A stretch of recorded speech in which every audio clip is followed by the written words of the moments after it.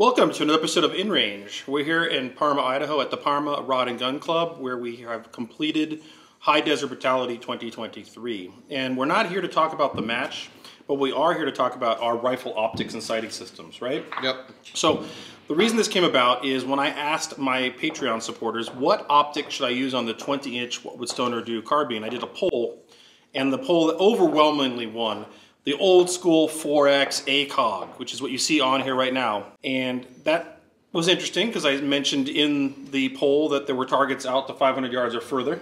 To be honest, I'm like, well, I understand. It's a historic optic. People want to see historic optics, but it felt a little bit like sabotage because everyone's going to have something like what you got.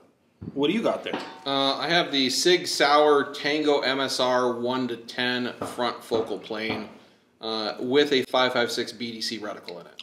To the audience, explain front focal plane. So the easiest way to describe it is that the reticle changes size with the magnification. So the benefit to that is that your ranging and BDC works regardless of the magnification you're shooting at. Where that's helpful is in stages like this, open environment, you kind of want to have the magnification set so you can see the next target you're going to. You don't want to be too zoomed in. The downside with second focal plane optics is that the BDC only works on the maximum magnification most of the time. So if you have a 1-6, your BDC only works on 6 power.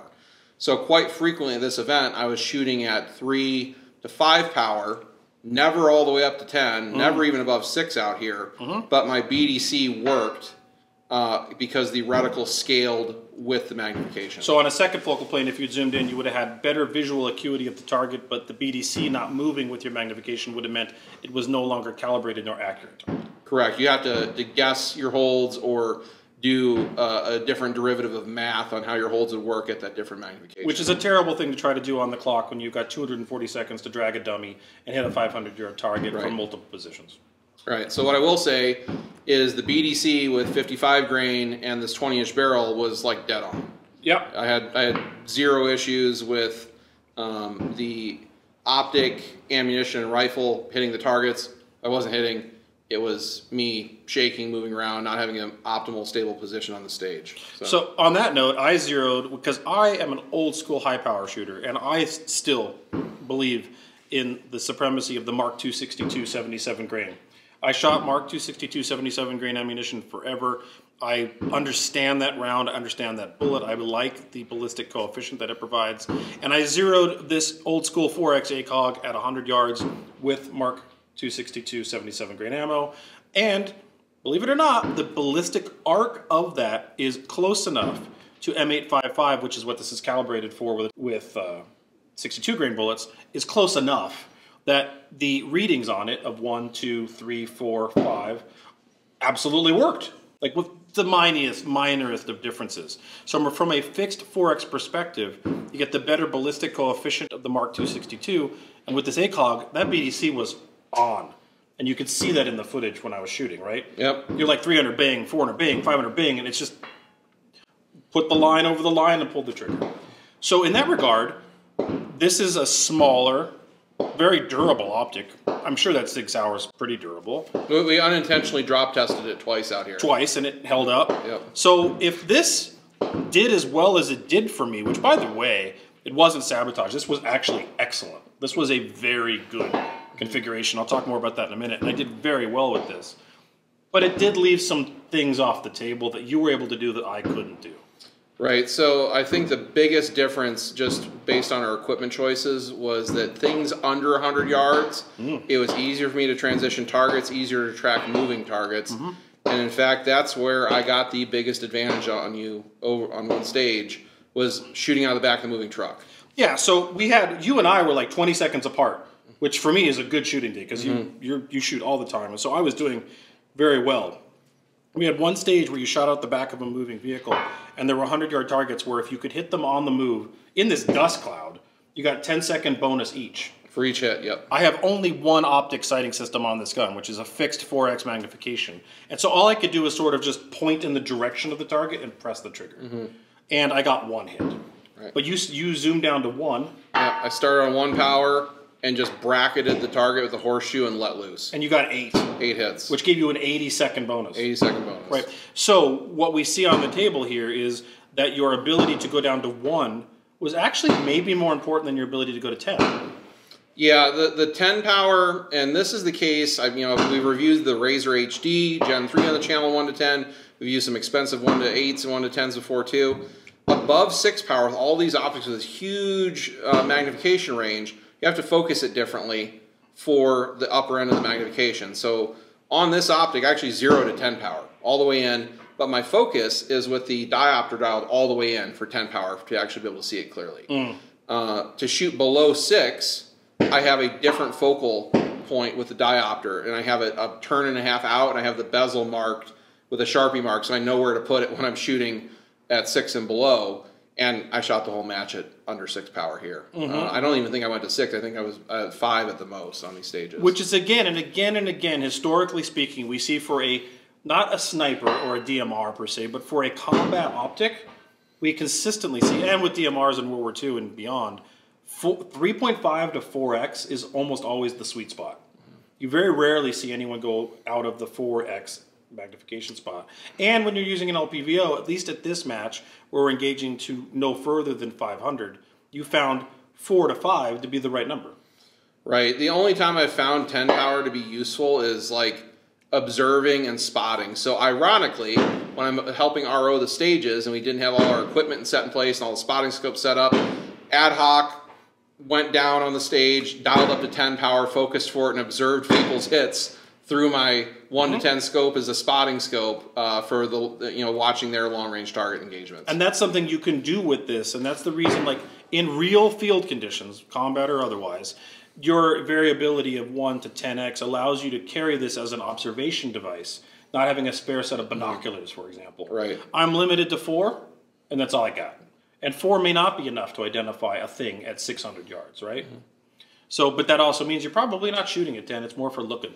Yeah, above 6, it's all for observation in my experience, because too narrow of a field of view, you don't see the next target. You can't track a moving target as easily, even at distance. Even if we were like trying to observe something moving at 500 yards, dialed up to 10, it's going to be harder to watch where that's going at 10 power versus 5. Now, I know the audience is going to ask, well, why don't you just throw a red dot piggyback on top of the ACOG? Well, for one reason, I'm shooting a division called Partisan, and I can't, because my other gear took up my points, right, and I couldn't have another optic on the rifle, right? So, but in the real world, let's go there. Why not just throw a red dot piggyback on the ACOG? Some people still do that, but modern prism sights and combat optics have moved the red dots either forward on the prism or combat optic, because at the rear it interferes with hats, it interferes with helmets, it interferes with night vision mounts. Stands very tall. And having it further forward allows you, if you prefer the stacked at 12 o'clock method, allows you to do that. Now, your ACOG is set up so if you did want to do that, it would be at the rear. Correct. This is an old school ACOG. Yeah. And of course, there is the offset method of putting one at 130 or 1130, depending if you're left or right-handed. Some people like that.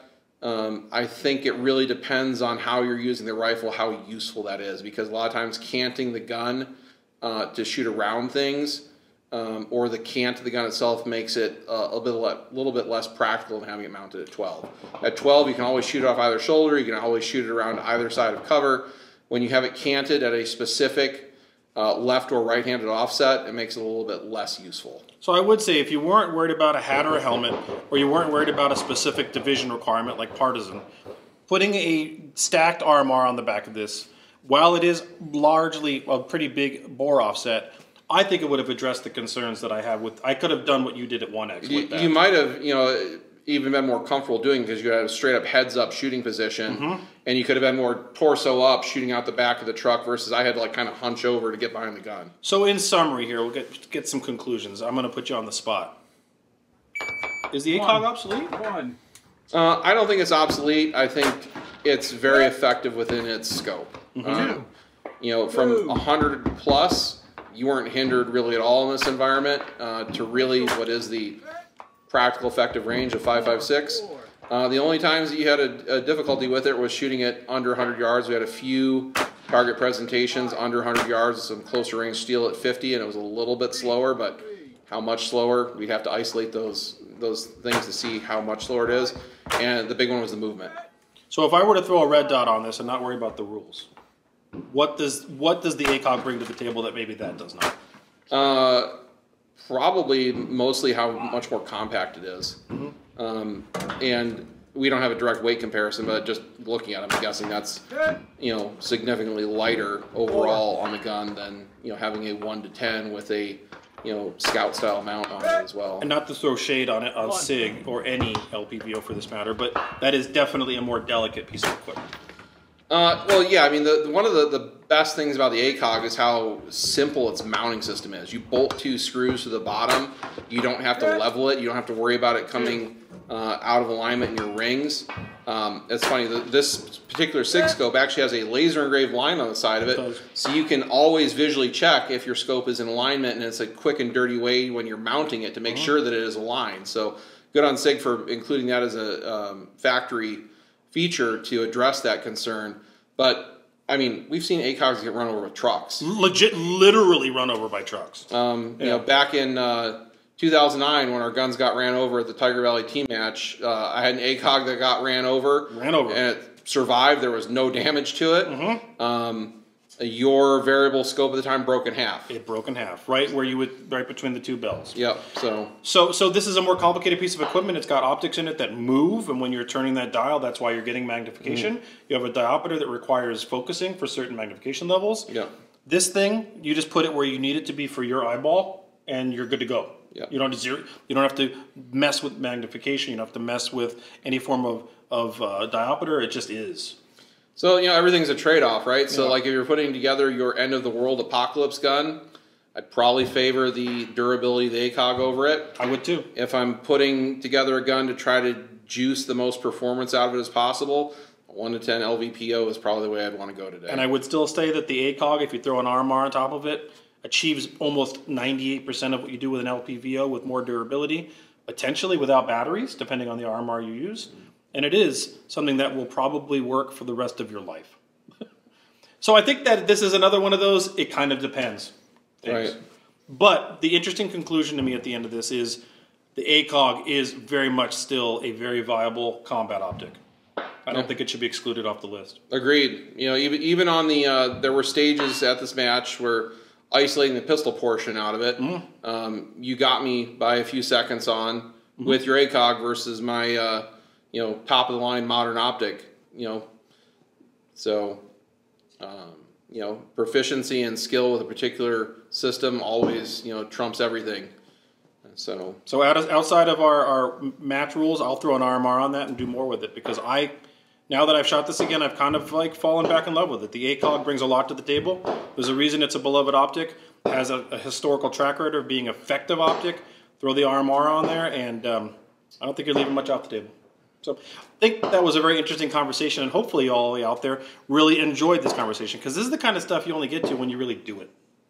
And on top of that, also want to thank you, because this is a Patreon-supported only project. In fact, this ACOG, I think it's from the beginning of InRange. I think it was purchased with Patreon money like a zillion years ago now. So this is a Patreon-supported optic. And I want to thank all of you out there for doing that, because no corporate sponsors, no overlords, literally just you, the viewer. If you can consider it, please do. Every dollar matters. Patreon.com/InRangeTV.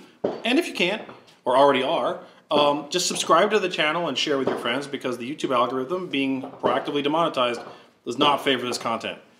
Thanks for watching.